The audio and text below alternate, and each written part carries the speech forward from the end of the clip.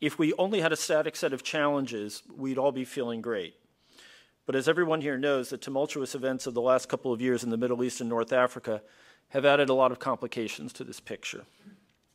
In Mali, the terrorists of al-Qaeda and the Islamic Maghreb are attempting to consolidate their safe haven.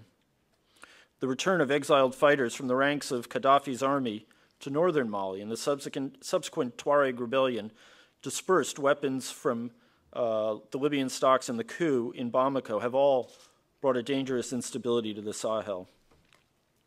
In Libya, the aftermath of the revolution has provided more opportunities for extremist groups to operate, as we saw so tragically in the deaths of Ambassador Chris Stevens and 3 others in Tripoli on September 11th. In Benghazi on September 11th.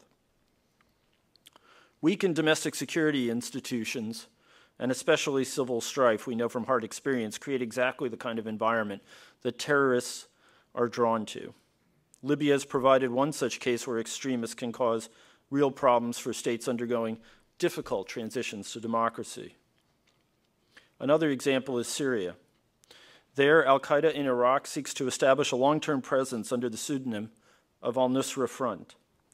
By fighting alongside armed Syrian opposition groups, al-Nusra members are working to hijack a long repressed nation's struggle to suit their own extremist needs.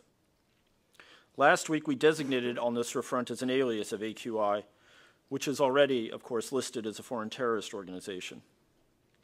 As they try to wrap themselves in the legitimacy of the opposition, we have called the terrorists out as a warning to all who wish to support the legitimate opposition of the Syrian people and not help a terrorist group put down roots in the Levant.